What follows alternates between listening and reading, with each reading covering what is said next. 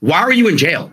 Because every single revolutionary in history who was genuinely changing the world to be better, whether it's Nelson Mandela or Muhammad Ali or Malcolm X, you can name them all, went to jail.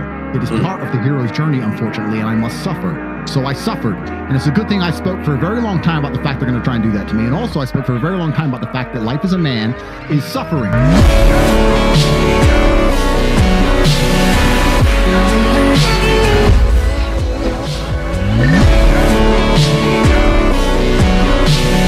And if I have to suffer to do the right thing, then so be it. So I sat in a jail cell and suffered, as a man should.